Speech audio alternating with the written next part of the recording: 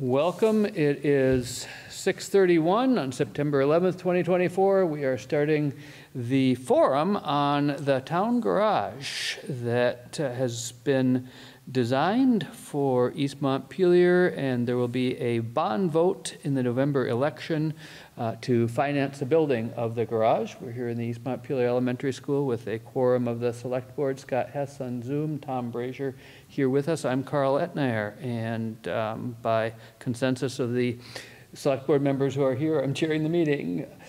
We'll begin with any comments from members of the public. Are there any members of the public here who would like to comment? Michael, no, you're here to listen. Okay. Okay.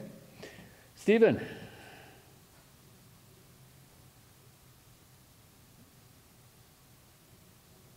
Stephen, would you like to comment? Yeah, I forgot to turn on my audio, sorry. Okay. I'm interested in a breakdown of the costs, and if it's not asking too much. Is that possible? What do we have? Would you like to introduce yourself? So hi, my name is John Lamoth. I'm with Weeman Lanphier Architects. We have our estimator has put together cost estimates based on the couple of design iterations that have been put together. I do not have that in front of me. I don't know if we have it available here, but I do. We can definitely get that. But it's been done, and if it's open to the public, we can definitely share it. You have it. Right. Okay. I would think it would be open to the public. We'll have to take a look at it. We'll have to take a look at it, make sure it's not an exception to the public records law, but it sounds like it would be okay. Yeah. Okay. Very good. So we'll take a look at that and get back to you, Stephen. We have that for the Saturday meeting on November 2nd. We can certainly provide it to you prior to that if you'd like, or we can get it. No, I'm just thinking that it would be great to have it for people to be able to understand what it is that we're buying. Mm-hmm. Okay, we will make a note of that request and seek to satisfy it.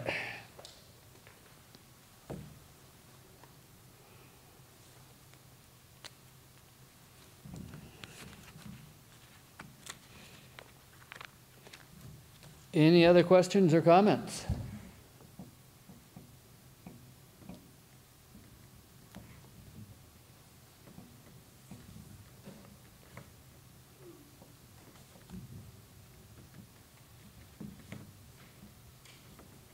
Were you going to do like a little presentation? You're just asking a question. We did do a presentation the last time we were here. Maybe you could do an overall view. Yeah, would you like to do that, John? Yeah. Yes, we can kind of walk you through Yeah. where we are. Okay. Do I need to get out of the way? So. No, I think you're fine. Okay. So how about me being behind you, and for the if TV? I'm not loud enough, I can be louder. Do we have a? I'm just going to get out of the way so I'm not obstructing the camera. Those were Andy's. So we can start with the floor plan. Are you familiar with the site where it currently exists? Okay.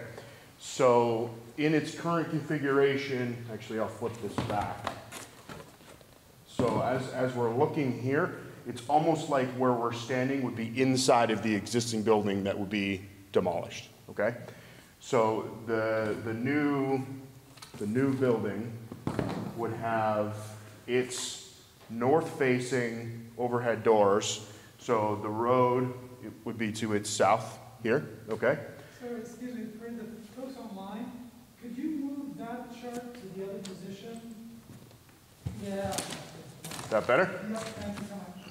Okay, so north will be up. What we were anticipating is to try and keep the site access kind of protected from visual, which then brings you kind of back to, you know, this is the view. This is the view from the road, so you're not looking at, you know, large open doors. Provides a little bit more security for the equipment. Moving back to the plan itself. So we've got 1, 2, 3, 4, 5, 6 bays open for whatever Guthrie's needs are. Currently, we're showing 7 pieces of equipment inside. Road grader, 4 plow trucks, a 6-wheeler plow, and a bucket loader. Exterior storage would be the exterior and the roadside mower.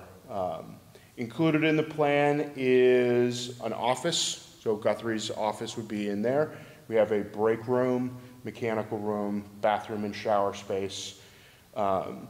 Most importantly, what we have is kind of a tool area, equipment storage, something for Guthrie and his guys to be able to maintain their equipment in a tempered space. It allows them to be undercover. It allows that equipment to be secured in a building that is both energy efficient and will stand the test of time. So the purpose of this is that we are looking for something that we can provide the town of East Montpelier that gives you something that's going to last a long time, right? I mean, these buildings are not intended to be, you know, thrown up really fast and come down in a couple years. We want this to last. So it's robust. It's important. What's a long time? So these buildings are, I mean, their lifeline is supposed to be about 50 years or more. You know, we always envision these buildings that, you know, when cared for properly, they should last longer than the trucks that are inside them, right? So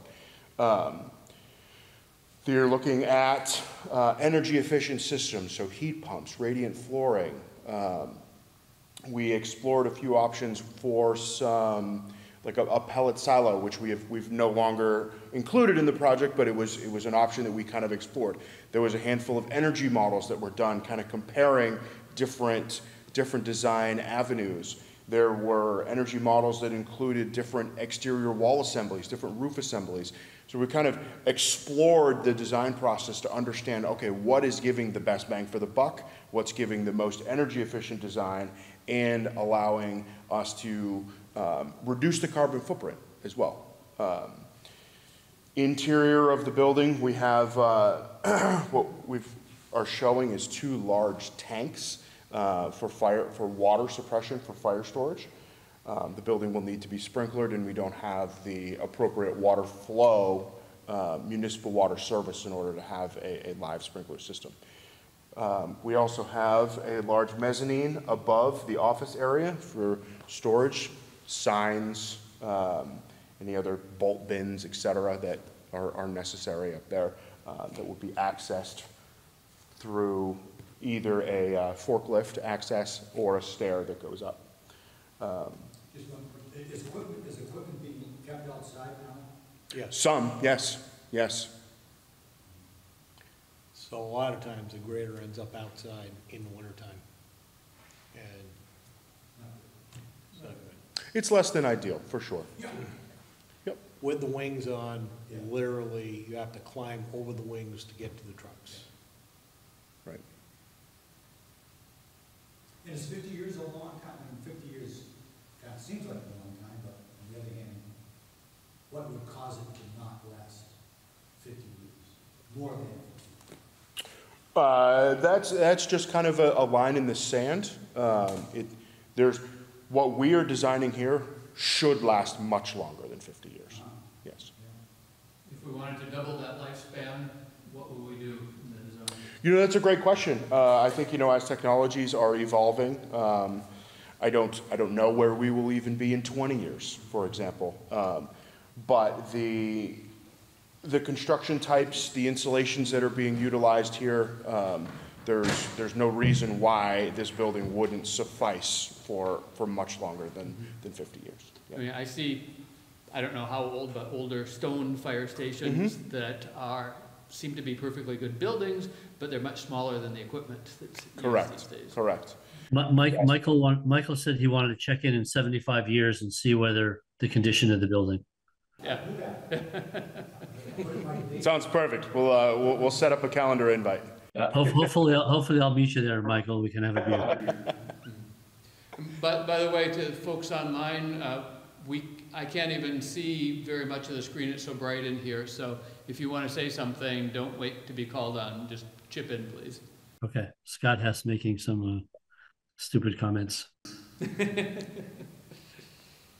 You said it, not me. Anything else that piques your interest that I can maybe help answer? No, it's just, I probably could have figured this out before, but so, you know, equipment being outside is just not good. Not when you're investing in the equipment. There will still be some equipment outside, like Yeah. the roadside mower, Yeah, things like that, but the essentials that they use in the wintertime needs. Right. And if I can just make a quick comment, Michael, since I really appreciate you being there, and it's kind of been my mantra, and I've been kind of carrying the flag a little bit along with the rest of the select board, that it's a really competitive market right now for road foremen now and in the future. I mean, Guthrie can certainly weigh in on this. And a facility of kind of the state of the art that is really encompassing all of the comforts, or not even comforts, but what we could offer to hiring road foremen for now and in the future. It would be really enticing. It's, you know, everything is not just about money, but it's about the environment that you have to work in. There's a shower. It's not a cold structure. So I just think it's a little bit in the background, but I think it's really critical that we want to make our employees as comfortable, and not even just comfortable, but as efficient. And Guthrie can probably weigh in on that. But that's another consideration that we need to emphasize to the community, that it's critical to establish something like this for the betterment and the efficiency of our workers. That's a really good point, Scott. And I'll say on August 18th at the tour there, I arrived about 20 minutes after it started, and there were a couple people who'd been driven out of the building into the parking lot because they couldn't stand being inside with all the smell of the diesel that had gotten into the building walls or whatever other volatile organic carbons there were. speaking of which, again, forgive me for not. So I would, if I could chip in for a second. So, excuse me, Michael's speaking here. Maybe you could speak up, Michael, and then. Yeah, sorry, one other question. So what are the energy costs now to operate that building? And what are the projected energy costs in the future based on the design? So we do have, there is information that is available, and forgive me, I don't know all of it. Andy Shapiro had put together some modeling and cost implications.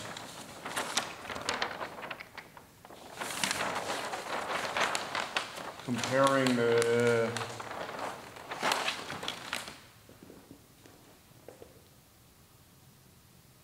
first year cost and then a 30-year life cycle cost of 4 options. So we started at the bottom end with prefab metal building, like a Butler building, with a propane boiler, wood frame building with a propane boiler, wood frame with an air to water heat pump, and then wood frame with a ground source heat pump. And then kind of extrapolated those costs all the way out. I would have to dig into this to fully understand kind of where Andy ended with these. I don't know if you guys are more familiar with his numbers. I just know they exist. I mean, one thing to say, I don't think you mentioned this, John, is that the heating would be provided by electricity in the favored design, and of course the lighting and so on would be electricity, and the design includes photovoltaic panels on the roof that over the course of the year would provide all of that electricity. So the investment cost includes the energy cost over many years. On an annual basis after that. The investment cost of the energy used in the year, or just for the bond? The cost of building the building will include putting in the solar panels, and then those will provide cost-free energy going forward. Right. And just as a rule of thumb, I mean, just a wild guess, is the whatever the chosen design, is it going to be less costly energy-wise than on a dollar basis than it is now? Over 30 years. It will get there over the life of the building, and absolutely. So that's what so this bottom graph here is showing the 30-year life cycle cost, and the wood framed with the ground source heat and the PV is less costly over the full length, over 30 years, than the prefabbed metal building with propane boiler. I was just thinking about like now, what's the power, what's the energy bills now for the building? What they're actively, what Guthrie has right now? Yeah. I'm not sure. Okay, thanks. So was that Guthrie starting to speak before? Correct, it was. Yeah, do you have any answers on the current energy cost of the building? That was all stuff we had forwarded through to Andy so he could do the comparisons. Yeah. It would be a little tricky too, because what is fossil fuel that we're heating with now going to look like in 5 years, let alone 20 or 30? Exactly. And our building has not much for efficiency right now in the grand scheme of things. It does pretty good for what it is, surprisingly good actually. But the tricky part is heating all the equipment when it comes in the winter and things like that, that kind of skew everything a little bit. And the reason that the new building doesn't look as good in the beginning is, as you said, the initial cost, the shock of putting all the equipment in place compared to what we already have in place. Right. The furnace is a 1974. One of them. There's two furnaces, two oil furnaces in the shop now. So Okay. So the efficiencies aren't there, is what I'm saying. Yeah. Thank you. And you were starting to talk about something else, I believe, Guthrie. Yeah, the equipment outside also. I do believe when we get to the winter portion, where the grader would be in for a long period of time, and the roadside mower could also be in that same bay. The drawing, the way it is currently, has the compactor on the back of the grader, which adds about 8 feet or so. And the roadside mower isn't super long to begin with. You could kind of tuck it in there tight when you knew you weren't going to be taking them in and out on a daily basis, where they were going to be in there for a month or more at a time. Okay, thank you. And for the record, Guthrie Perry is a road foreman for the town. Yeah. And also, what Scott had kind of gotten to there, it is going to be, we're going to have a new road crew in the next 8 years, definitely in the next 10.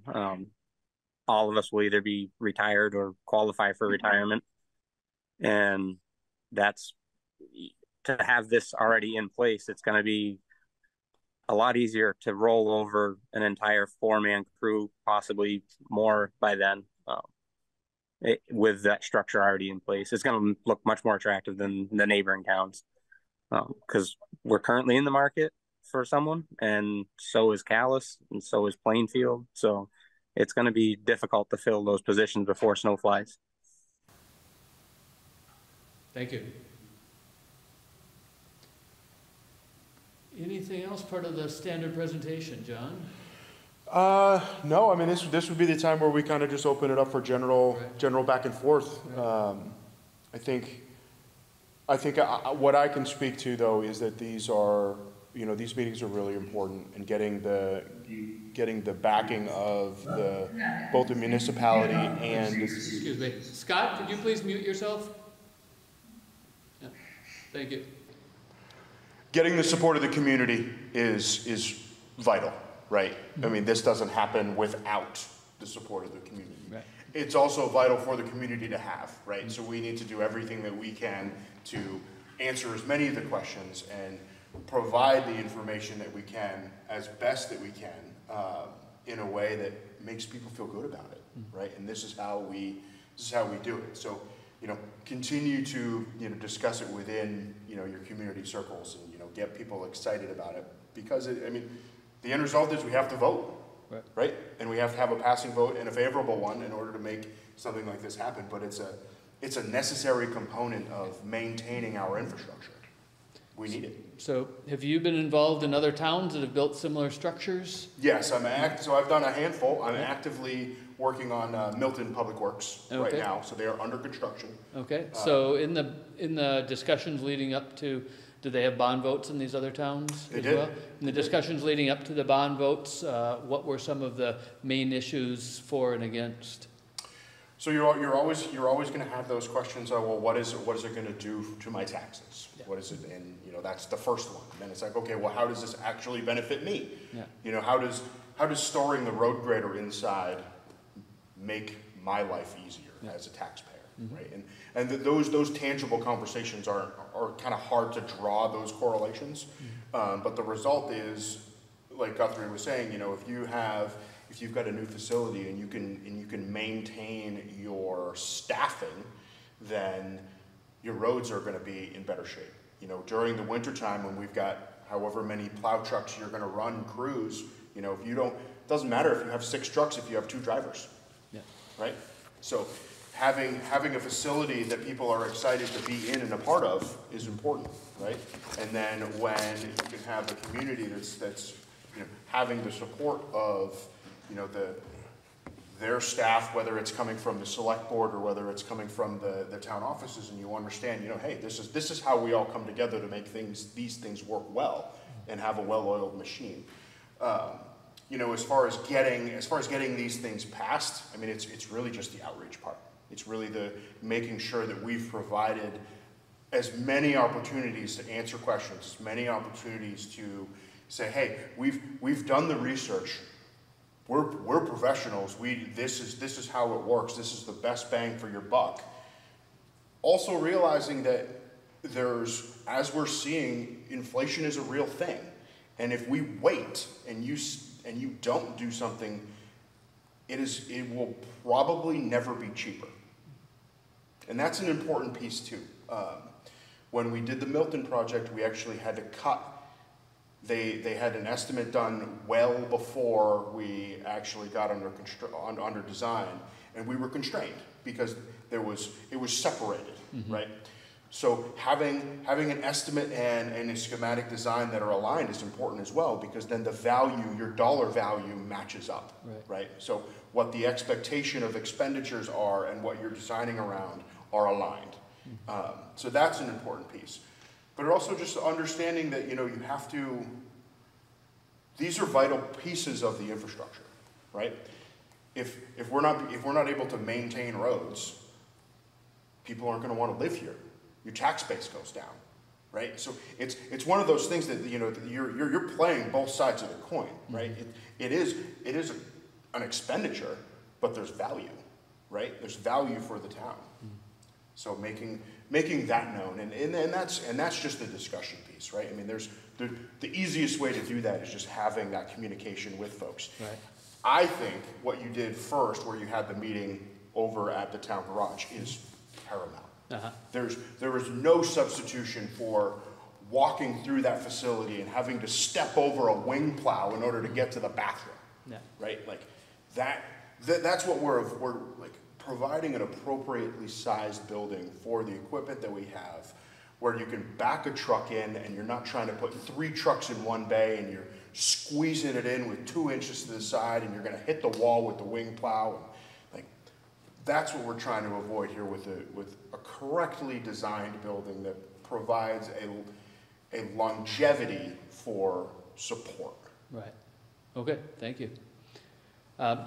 Guthrie, on August 18th at the garage, you were telling us about maintenance that you can't do right now that you would be able to do with the new facility, and also some other maintenance that you do now that involves a dance of trucks that would be so much easier to do with the new facility. Could you walk us through some of that, please?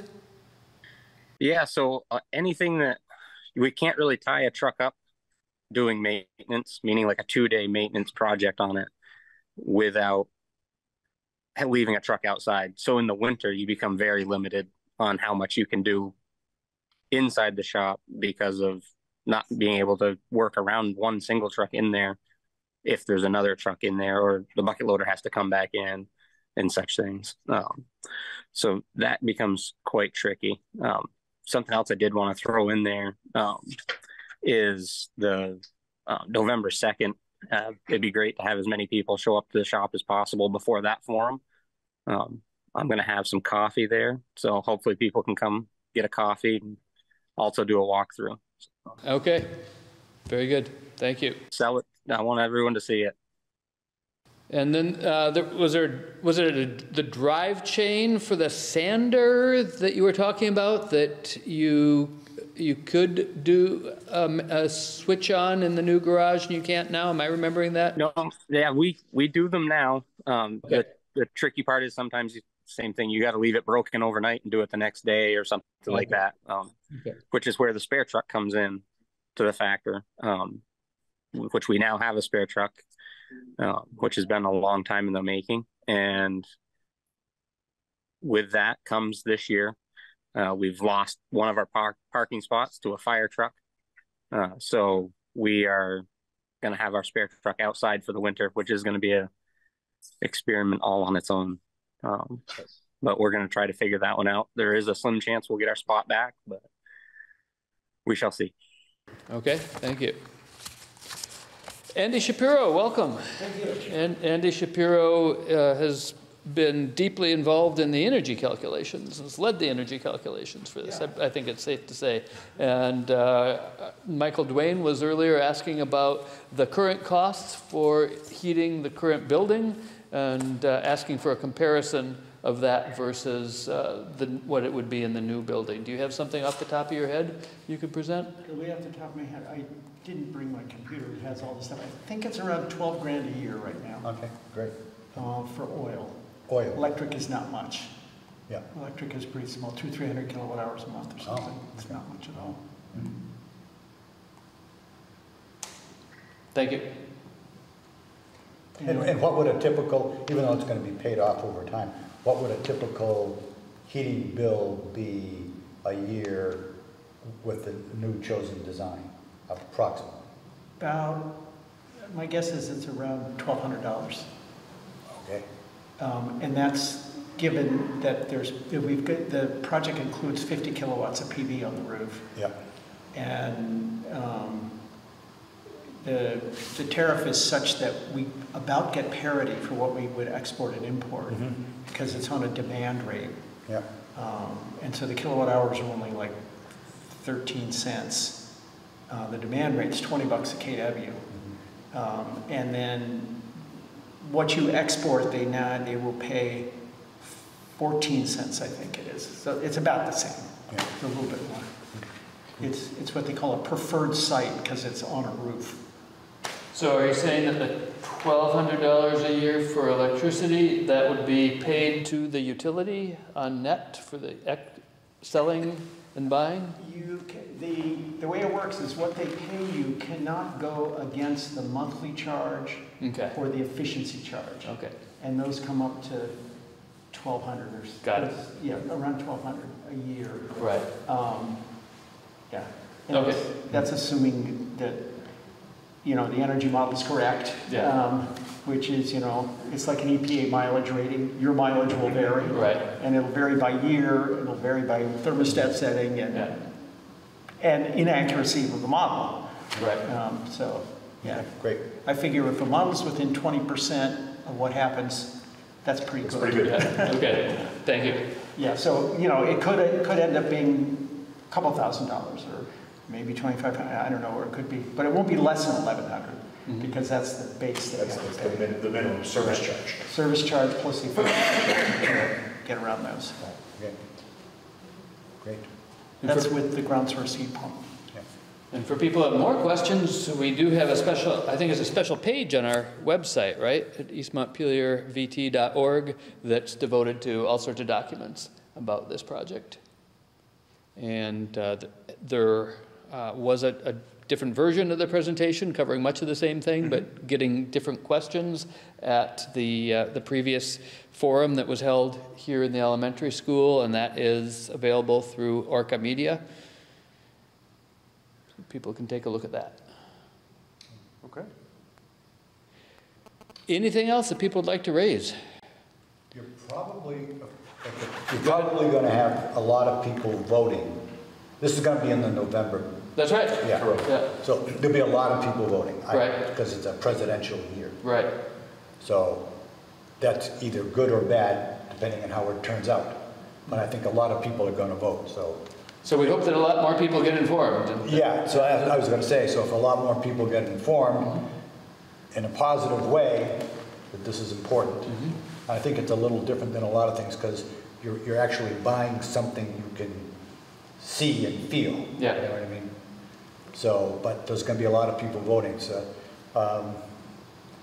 the last town meeting, something about 38% of the registered voters voted. And then there was a school revote, and 27% of the people voted on that school revote, despite all of the things that were talked about and said in the news. So I imagine there's going to be, and usually East Montpelier has a very good turnout of people who vote, who are registered voters in a presidential election. Yeah. So if people are against it, a lot of people are going to vote, and then they might vote against it. And if a lot of people are for it, then those people are going to come out. So either way, a lot of people are going to come out and vote. Right. Hey, if I could just jump in, Michael, we talked about this. We had a kind of a decent conversation last night at the select board meeting, and we're really going to try to promote our next meeting, the October meeting. We even talked about nothing's been decided yet, but we're really going to try to incentivize the constituents of town to come out and really learn about what this is. We're thinking about maybe having another open house at the garage, and really trying to get the members of the town to come out and learn about what the issues are and how important and critical it is for the functioning of East Montpelier. So rather than just put some stuff on Front Porch Forum, this is going to be a major push that Jennifer is involved in, and a push by the select board. Just FYI, this was kind of paramount for a conversation that we had last night. Yes, we're going to serve Ben and Jerry's ice cream. We're going to serve Ben and Jerry's ice cream, and Fish will play. I'm trying to get Springsteen too. I had a suggestion that maybe Seth can provide hamburger, and we can have hamburgers and corn and be great. Ice cream, and have it. You know, food gets people sometimes there. Yeah, all the time. Yeah. So make it kind of like a party, and have a cookout. A harvest fest. So Michael, I'll put you on the spot. Having seen what you've seen here, is this something you think you could support? Yes, very much so. Okay. Yeah, it reminds me of some of the WEC projects I was involved with, and even one of the earlier school projects. Stuff that's concrete, figuratively and literally. People can see that. Right. And I remember, I think Andy, you were involved in this. One of the additions on the school. Yeah. The school would say, 50% of this bond is things you aren't going to be able to see because it's in the walls, right. And so having people come to the place, to the site, I think is very important to see it. As Tom. Right. We think that we think we'll add maybe another viewing of the current town garage, kind of on your suggestion, Michael. Yes, and we had the one. And maybe we'll have another one. You can't do enough outreach, and you just can't. Agree with you 100%. You can't do enough. Guthrie, another question to you. If somebody says, we've talked about the importance of the work environment to be able to attract a new road crew in the future. If someone says to you, well, the road crew's out on the road, how important is it that the garage be an attractive place to be? That's where you store equipment. Talk to us about that. How much time do you guys spend working in the garage itself? So in the summer, it's definitely less time in the garage. There's still the maintenance. We've had a truck in there doing a service on it what was that, Monday? And it dragged into Tuesday morning for an hour, but and it's not bad in the summer when there's no wings on and there's only the one truck in the shop. There's room to work around it.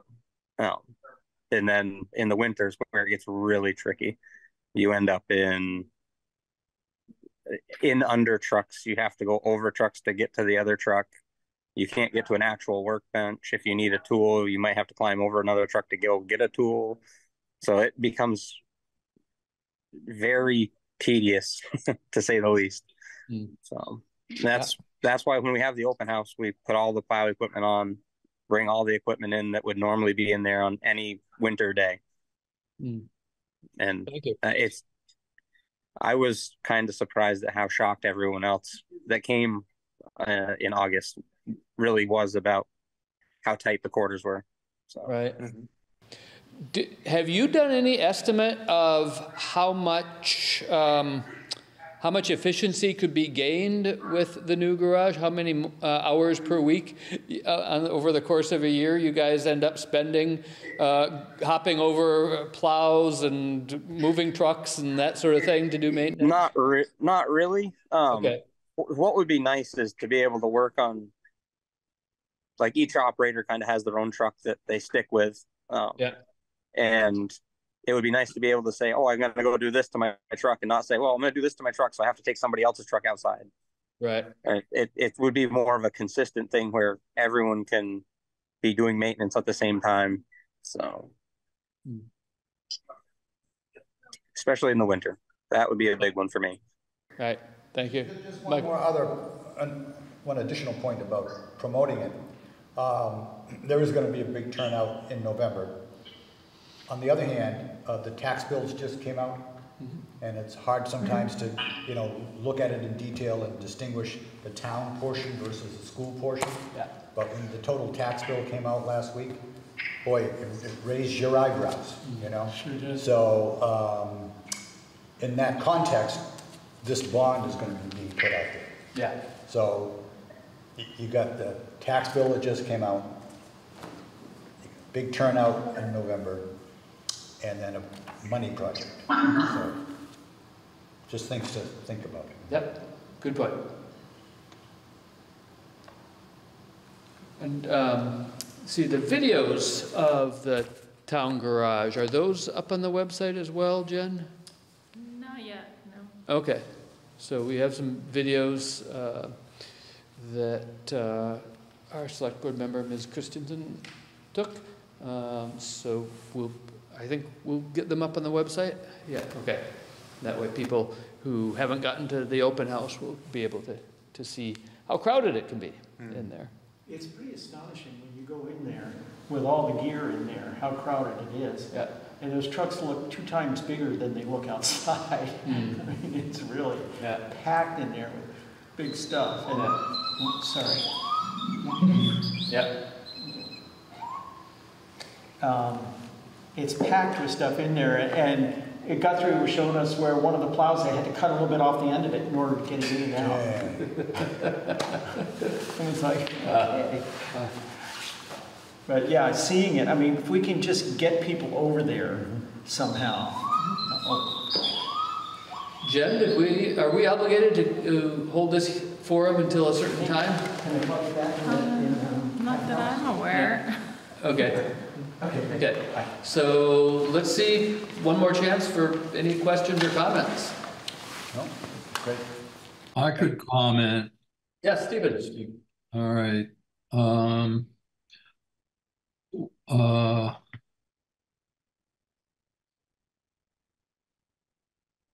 It seems to me that when this process started, there wasn't much public input into what we were going to buy.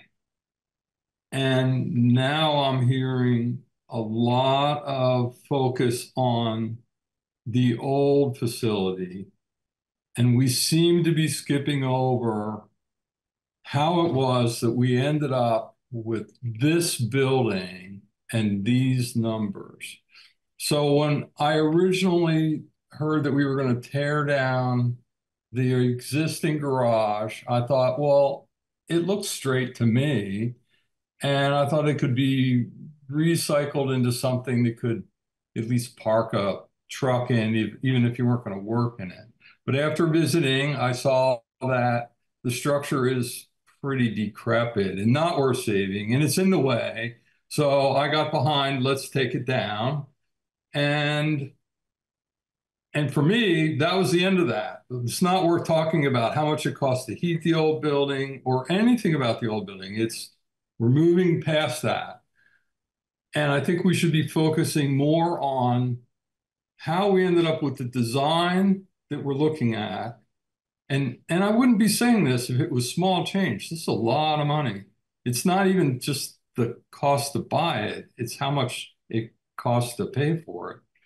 And so I guess I'm really interested in hearing more about the design of the structure, how that was chosen, what the biggest bang for the buck sounds good, but show us what our options were that you decided that wasn't the best approach. I think that would make people, me, feel more confident that this is the correct path for this expenditure. And I'm a guy that knows about building, and I'm curious about, what are the roof trusses? What's the material on the roof? How are you going to put perforations through it to put the racking for the PVs? Are these PVs microinverters? And then I would like to know more about the ground source heat pumps and what kind of Freon. Who else has them? What's the track record? I mean, maybe this is too much for people, but it isn't for me. I'm ready to hear this stuff. So, I'm sorry. I know this is really tough, but this is the world that I'm in. And so I'm just sharing what I'm thinking. And I guess that's it. So I'm trying to understand, because you were heading in one direction in my mind, Stephen, and then you ended up somewhere else than what I had expected. So were you at all interested in the question of overall dimensions of the building? How many bays? What sort of design parameters in terms of how much equipment could be put in there? Or are you really just interested in these in the weeds questions? You accept that the overall design, size-wise, including a break room and showers and so on, that all that makes sense, and you want to know about the details? If it's possible, if it's doable, I think it would be helpful. If it's not possible, if that's information is just buried too deep and it's impossible to dig it out, then I would be able to accept that other people made good choices. I'm just sharing with you my thoughts and feelings as we're faced with this choice. And I think your feedback on my question is very helpful for me, Carl. It helps me to understand my confusion, really, is what I'm facing. I just have so much, well, I wouldn't say uncertainty, but just a lack of clarity about how the choices were made to come up with this design. And what would it have looked like if it was $1 million less or $1 million more? I mean, how is it that this process was performed without, well, without any public input? John and Andy, do you want to take a stab at that? Well, I think the form of the building came out of just the size of the equipment.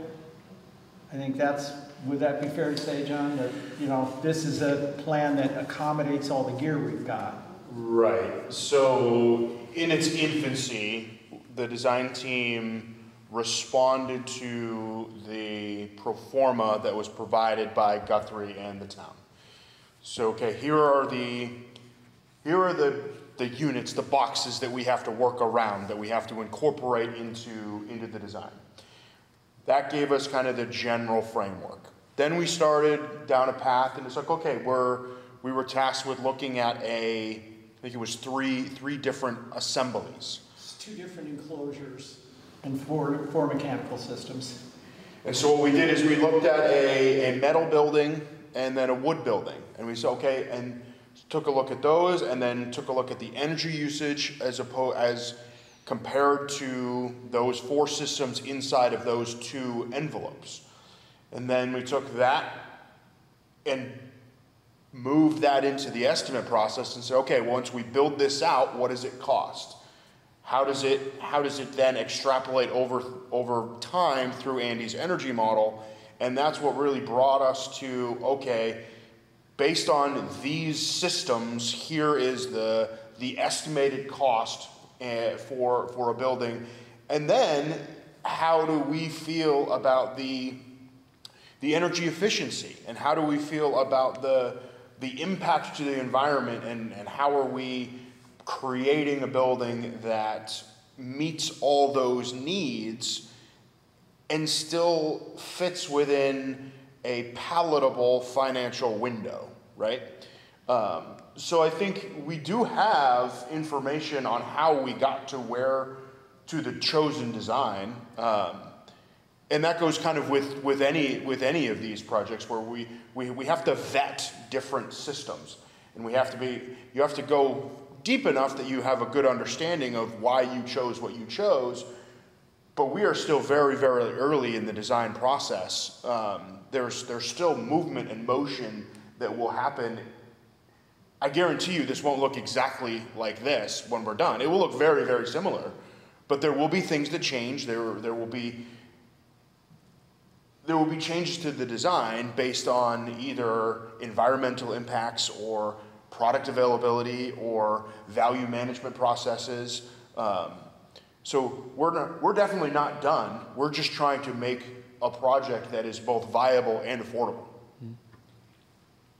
If I could take a shot at answering your question, Stephen, and tell me if this gets at what you're thinking, and maybe other people could say whether they think this might be a helpful discussion to have with a broader audience. So the first thing, like John said, was Guthrie came up with, this is how much space we need to accommodate our equipment. And then when I first got involved with it as part of the Energy Committee, I said, oh, what are you thinking about for this building? And Seth said, oh, I don't know, we'll probably get a Butler building and put a boiler in it, essentially. And I said, oh, okay, I think there's some other alternatives. Would you be open for us to look at some other alternatives? And the select board said, yeah, let's look at the alternatives. So in addition to the steel building, we looked at the wood building. The wood building's more efficient. It's actually better insulated, better air sealed than the metal building. Then for the metal building, we looked at 2 options, which would be a pellet boiler or a propane boiler. The engineer we're working with has done a bunch of garages for AOT, for the state. And what they're doing in these garages is putting in radiant floor. And it turns out that that's the best one. It's got a bunch of advantages. It melts stuff off the trucks. It warms up the trucks well. It handles all the moisture that drops off the trucks. And it also has another benefit, which I didn't realize until we talked about this project, which is that generally in these kind of projects, when you open the doors on these things on a winter morning and get all the trucks out, that whole thing gets filled with -10-degree air, and that's a huge heat load. Boom, all at once. If you wanted to recover that with a blower, you'd have to have like 1 million BTU per hour blowers. It'd be a lot. But the floor covers that. The floor stores all that heat in the concrete, and it warms up that air when you close the doors again. So you eliminate the need for these big blowers, plus it's better for drying the trucks and keeping the trucks happy. Once you then have a radiant floor, you can heat that with, and we looked at 4 options, a propane boiler, pellet boiler, a ground source heat pump, and what's called an air-to-water heat pump. The outside unit looks a lot like the heat pumps you see everybody putting in now. But instead of sending refrigerant lines inside to the units on the wall, it heats a tank of water. And then that tank of water can heat the floor. And the ground source heat pumps, take the heat out of the ground and put that into a tank of water, and that then is distributed through the floors. And it turns out to be a good match with a heat pump because you only need like 100-degree water in the floor at a very cold outside temperature, and heat pumps make 100-degree water very efficiently. If you want to make 120, not so efficient, but 100-degree water, they're very efficient. So we looked at all those options, and I ran an energy model where we looked at the heat load for every hour of the year based on historical weather data. And now it's getting warmer, but so maybe even the energy is a little less than I said, but I thought that's the only weather files we have to run these things. And we looked at what's the heat load every hour of the year and what's the efficiency of all 4 systems under all those conditions every hour of the year, and projected what the annual consumption of energy would be. And we could also look at the peak values. And the ground source heat pump in the middle of winter, it's maybe dealing with 35-degree temperature in the ground because you've been sucking heat out of the ground all fall, right? So the ground gets colder and colder, and it'll get down to freezing. But with an air source heat pump that's pulling heat out of the air, now you're pulling heat out of minus 10-degree air or 0-degree air. So they just don't, they can do it. And these cold climate heat pumps will do it, but it's just not near as efficient. And you end up with a big demand spike in the coldest weather. Those things are working really hard, and you're paying $20 a kilowatt for that. It'll be on a demand rate. So the ground source heat pump turned out to have, it's more expensive to build, but it's much more efficient, which means you need a smaller PV array to offset all the energy than the air to water. The air to water had something like a 40 kilowatt peak, and the ground source had something like a 20 kilowatt peak. So that cuts in half your demand charges, because when you hit that demand once, you're charged for it for 12 months. And it seems like they're hitting you up for something they shouldn't, but that's not true, because if you hit 40 kW, they have to contract for that energy somewhere. And they have to have it available every month of the year, even though you're not going to use it. So you pay. So those 20 kW at 20 bucks a whack is $400 a month. It's like $5 grand for the year that the ground source heat pump saves. So it ended up having the lowest life cycle cost. It was about even, but the feds are now paying 40% of the cost for a whole ground source heat pump system, including the distribution. So that's worth like over $150,000 on this project. And that bumped the ground source heat pump to the best deal. The life cycle cost analysis showed they were about the same, the 2 heat pumps, and they were better than the pellets or the propane by a fair bit, both of them. Okay. Plus the carbon emissions is half, or actually about a tenth of what it would be if you're burning something. And then in terms of the buildings themselves, the wood buildings have about half the embodied carbon of the metal buildings. So all the carbon dioxide that's emitted to produce the materials to build the building is half on a wood building as it is on the steel building. Okay, so thank you for that. So Stephen, does that address some of the questions that you had? Yes, it's all very interesting, and every time I hear this, I learn more. So thank you for that great explanation. I know it really takes a lot of energy to do that, and I appreciate it. So I think that this is the stuff that should be brought to the community, if anybody is at the next meeting that hasn't heard this stuff before. I think it would be really helpful in selling the project. I'm not opposed to this project. I just want to make sure that we're choosing the right pieces, because it's a lot of money. Yep, it is, and that is a good concern to bring to the table. Let me riff on that theme a little bit by asking a broader question about design philosophy. And let me give an example of a simple design philosophy. If you have a bicycle or a piece of backpacking equipment, you can say, okay, you can build something that's inexpensive, durable, or light, pick any two. You can build a bicycle that's durable and very light, but it's going to cost a lot, for example, or it can be inexpensive and durable, but it's going to be very heavy.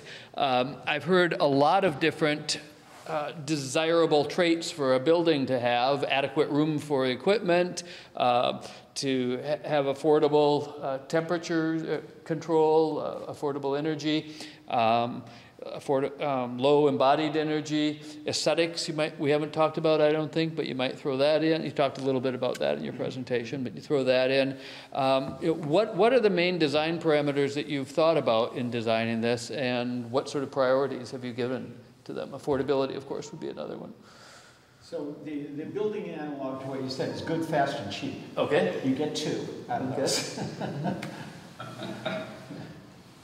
So would you care to, which two have you prioritized in this design? Well, at $5 million, it's not cheap. Yeah.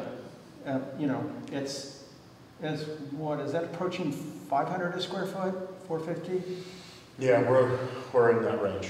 Yes. Yeah, I mean, it's astonishing what stuff costs now. Yeah. To build. I mean, when we built our house, this was like 12 years ago, 13 years ago, $250 a square foot. Right. For living space. Yeah. Yeah. And this is commercial, so it's going to be more per square foot, but still, it's just gone up like crazy. So in the building world, cheap doesn't exist anymore. It can be a little cheaper, okay, but that's kind of it. So this is good and fast. And I think, Ron, one of the reasons we chose your firm was that they were available to do the work.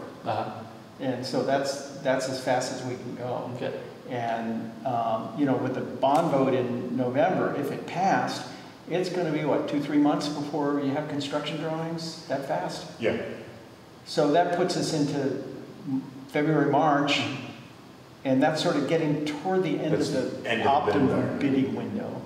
You really like to bid stuff out, what, like January, February? If it can be on the street, then it's better. Yeah, because nobody's got their dance cards aren't full yet. Right. So they're sharpening their pencil. Right. But you go in April and go, oh yeah, I could add that onto my list if you pay enough. So, it's sort of tight, but it's pretty fast. It's a pretty fast track. Okay. It's a fairly simple building, but still there's always a lot of detail to work out. And John? Okay, thank you. John, how would you answer the question about design philosophy? So I think the most important thing when we are dealing with buildings like this is practicality, right? So we have to make sure that the building is functional for its intended need. Then we need to make sure that we are doing something that provides the longevity. So that speaks to the good part, right? So we want to make sure that we're on the good side of the design that's providing a building that is not going to fall down in 10 years, right? And then the efficiency part is important because that's how you can, I don't want to necessarily, you don't rob Peter to pay Paul, but you kind of do, right? Where you can afford better things as you extrapolate it across the life of the building. And if the life of the building is intended to be a long span, then the solar panels and the ground source heat pump and the things that improve the design are then viable because you've incorporated that into the life cycle analysis. But I think we can make it look good, but the intent is that it's a serviceable building, right? So we're going to make it as attractive as we can without increasing cost, right? So to tie a bow around it, we do not have infinite pockets to reach into, right? So we are trying to be cognizant and lean on the experiences that we have. The project analysis that we've done says, hey, here's what we can do, here's what we can deliver in this time frame, in this budget window, and then this gives you a building that you're going to be proud of, right? And that Guthrie is going, and his team is going to be excited to work in, right? And then the townsfolk are, hey, we got a great building. And we did everything that we could to make sure that we were efficient with the design monies and the building monies that are going into this. So it's multifaceted. The way you answer the question is very difficult. It's not, you know, there's so many different ways that you have to consider how we get to even a building like this. It's not simple, right? And having ground source heat pumps and PV is phenomenal, right? Yeah. And we feel it's important. You know, Andy spoke on the embodied carbon, right? You know, how are we affecting our environment, right? All those things kind of fold in. So it's a multifaceted approach to find the right pieces that fit this puzzle. Very good. Thank you. It also turned out that in the cost analysis, the metal building wasn't that much cheaper because steel has gone up so much. Right. I thought, oh, we're going to have a big hurdle to overcome because this really good wood building is going to be way more expensive. It wasn't way more expensive, which was really interesting to me. One thing that I've appreciated about what they've done here is it's a very simple structure. Unlike the fire station, I lost that battle. It has all these elements to it, and you know, sometimes contractors can price a building by the number of corners. That's got a lot of corners. This one doesn't have a lot of corners. Yeah. This is great. It's, you know, so I really appreciate that they've come up with a really utilitarian, simple design. It's just a simple, flat, plain shed roof on a box. It's got one little corner out of it just because that office doesn't have to be as big as the rest of it. But it's a simple building. And then you know, like in my work with high performance building design consulting, I ask people, what is it you want this building to express in terms of your relationship to the environment and the planet? Because you're putting out a lot of energy, a lot of carbon dioxide in the atmosphere, even for the best building. Yeah. And then how can we minimize that, and can we afford to do it? And it turns out it's not costing us much more to do this building right than to do the cheapest building that would have a pretty big impact. No. And I have graphs that show this, bar charts. You know, here's the energy cost for the existing building. Here it is for the metal building, and here it is for all the options we looked at. And you know, this is too much to look at all at once. But if you look at that one in the middle, I think, is that the carbon dioxide emissions? This is. Yeah, so you can see for the 4 buildings, once you put in the heat pumps, and that's not even considering the solar. It's because Washington electricity is pretty clean. Right. What the solar panels do for you is pre-buy all your energy for 30 years at a discount. You know, that electricity costs you like 10, 11 cents a kilowatt hour off of photovoltaics. So the cost is lower, the emissions are lower, and the operating cost is lower, the emissions are lower, and the construction cost is not that much different. So that was kind of, you know, asking about design philosophy. It's trying to meet the owner's environmental goals and energy goals at the least cost. And that, when you say least cost, that's a life cycle cost. Right. Okay. Further questions or comments? Thank you. I'm going to head out. Very good. Thanks. Nice to see you. Good. So we will then adjourn. I guess this is a meeting, so is there a motion to adjourn? Is there a second? Okay. All those in favor, please say aye. Aye. The meeting's adjourned at about 7:35, it looks like. 7:34.